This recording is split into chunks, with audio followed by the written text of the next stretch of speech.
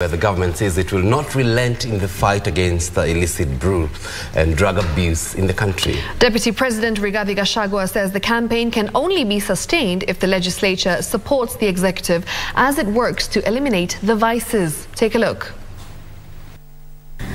A consultative meeting with members of county assemblies from Kiambu, Nyeri, Murang'a, Kirinyaga and Nyandarua on strengthening the fight against drug and substance abuse in Mount Kenya region.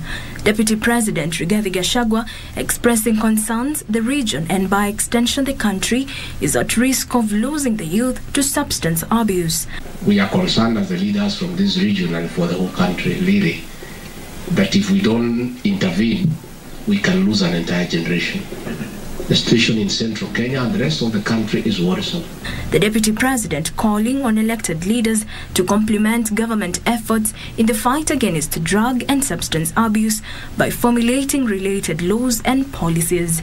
The members of the County Assembly have agreed that there is a gap in terms of the law, and that is why we are having a problem in mushrooming bars and wines and spirits, and they have agreed that there is urgent need to fix the law, to come up with laws that are deterrent and that will govern the licensings of bars and also spell out heavy penalties for those who violate the law. Earlier this week, the Deputy President in his development tour of the coast region promised to extend the efforts in the fight against illicit liquor to Mount Kenya region and all the other parts of country to save the youth from its destruction.